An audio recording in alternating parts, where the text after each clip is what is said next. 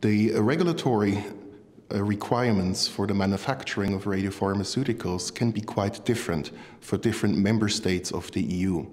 In this Radiopharmacy CME session, two possible scenarios will be discussed, which are, first, the decentralized production of radiopharmaceuticals, which is mostly done by a university hospital. This production is also called in-house production.